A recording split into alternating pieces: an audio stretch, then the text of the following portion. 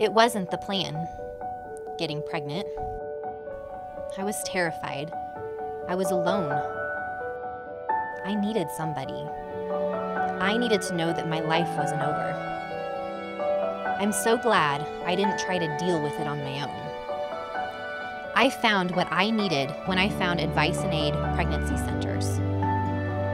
They offered me love and compassion, and most of all, hope.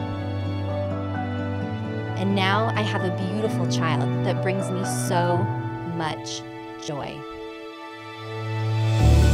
Just like so many women and families before me, Advice and Aid made me feel safe and not judged. They cared for me and gave me truthful information about parenting, adoption, and abortion. This summer, on June 4th, Advice and Aid will host their 12th annual Walk for Life. You are invited to stand with Advice and Aid as they love families facing an unplanned pregnancy, the same love that changed my life.